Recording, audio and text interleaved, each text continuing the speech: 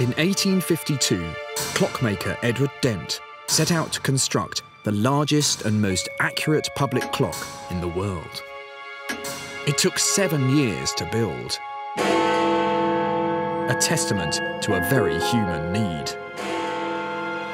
Our modern-day lives are completely driven by precise measurement. Take Big Ben. For over 150 years, it's been ringing out the correct time to the people of London. When built, it was an engineering marvel, accurate to an incredible 1 second an hour. But times have changed.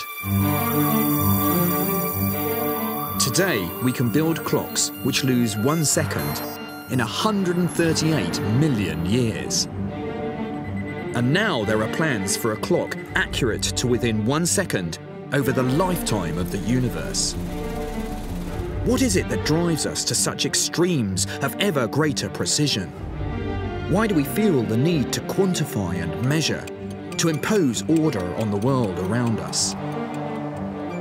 Since our ancestors first began to count the passing of the seasons, successive civilizations have used measurement to help master the world around them. It's taken us to the moon and split the atom, and it fascinates me.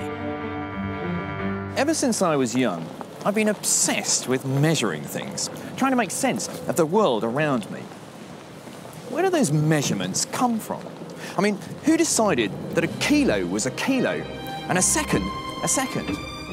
What we measure, how we measure it, and how accurately we can measure it are surprisingly complex questions.